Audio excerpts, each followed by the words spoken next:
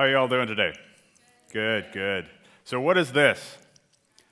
I'm sure all of you know exactly what that is, and probably many of you are carrying them with you right now. So this is a mobile phone. So when I was a kid, mobile phones were like this big. They lasted like 20 minutes. All they could do was they could get your voice from place to place. Even 10 years ago, the height of sophistication as far as mobile communications was concerned was pounding an email into your BlackBerry. But today, you could literally take this device right here, walk down the street. If you're willing to pay Rogers the data charges, you could literally take that device, walk down the street, have streaming video straight to you wherever you are while communicating with your friends in real time.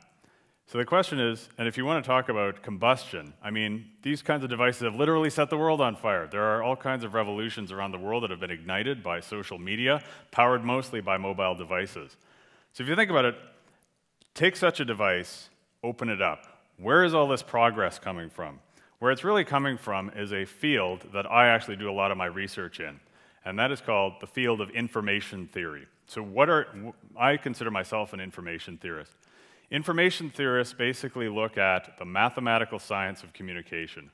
We look at how to make communication more efficient, how to make it more reliable, how to analyze different ways in which to communicate.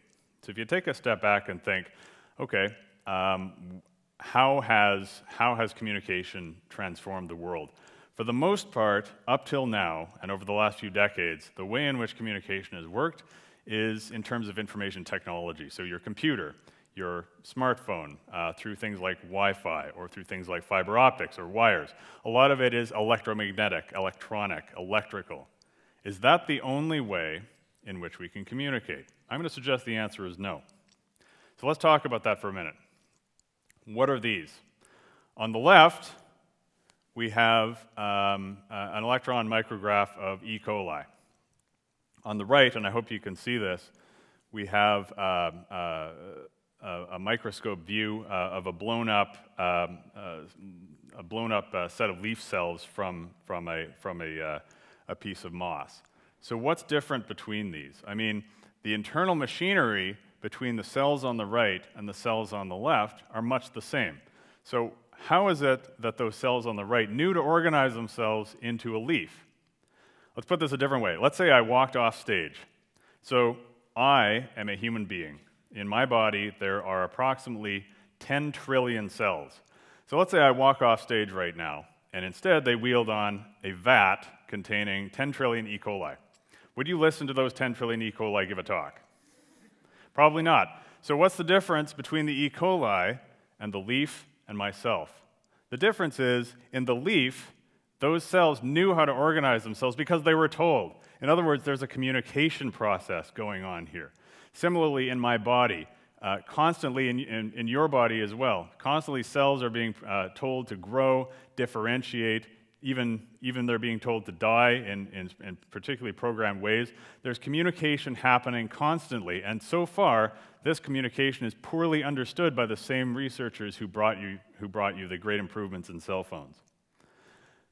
And this is literally a communication problem. If you look at this, the process by which this works in the body is called signal transduction. On the left, we have a cell. On the right, we have another cell. So this cell on the left is sending a message to the cell on the right. In the middle, we have these little proteins called ligands. And basically what they're doing is they're floating across the gap using Brownian motion. So what could information theory potentially say about this? Well, if you just ignore the labels there, think of that thing on the left as an antenna. Think of the thing on the right as another antenna. And think of those entities that are navigating across the gap as radio waves. So now the connection is starting to become clear. In fact, information theory is flexible enough that we can use the same tools to describe this system as the radio communication problem that I talked about in the beginning. So in other words, the question that I'm really motivated by here, one of them anyway, is what can information theory tell us about biology? Signal transduction is key to multicellular organisms. Disorders of signal transduction cause disease. So can we use the same techniques that go into your cell phone to tell us something about disease? It goes a little further.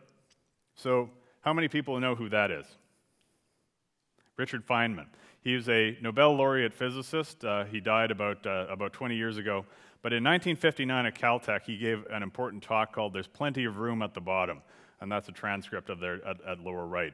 This talk is credited with basically blowing open the field of nanotechnology. And in the intervening 55 years, nanotechnology has become a staple of science fiction, of speculative fiction, and so on.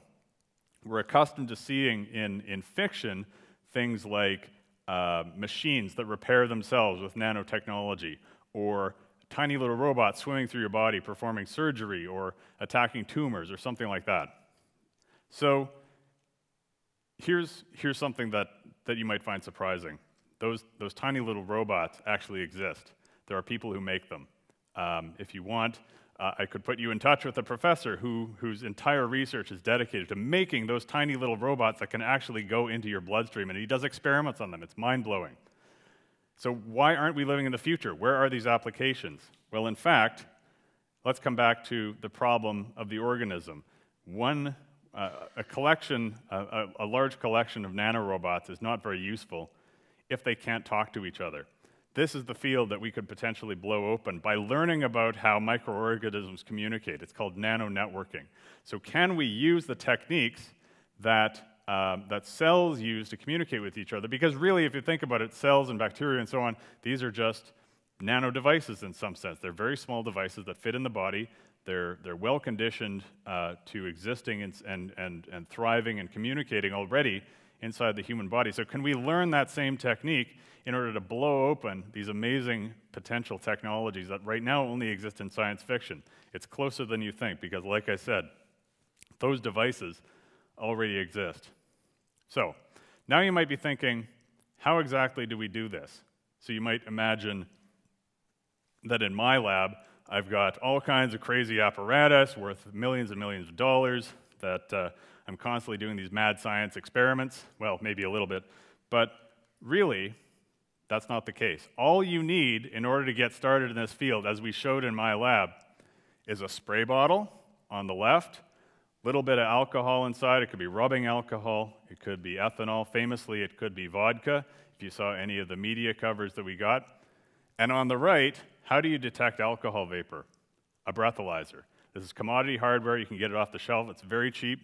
And down in the lower right, you have a depiction of exactly how we designed our receiver. And what we did was we showed that you can actually communicate this way. We're the first people in the world to send a text message using strictly molecular communication. What do I mean by molecular communication? This is exactly what the cells in your body do. They're sending ligands to each other. Now, we don't have to use alcohol. We can use anything we want. It just so happened that alcohol was cheap. We don't have to have everything very big. We don't have to send vapor. Our goal is ultimately to take this system and shrink it down to the point where we can actually start to solve these nanoscale communication problems. So what I want to leave you with is this. I'm an information theorist. Information theorist has already changed the world, has already set the world on fire. What can information theory say about biology? Can it help us understand disease? Can it help us understand development? Moreover, what can information theory do to unlock these fantastic new potential applications in nanotechnology? This is what I'm passionate about, and this is exactly what I'm working on. Thank you very much.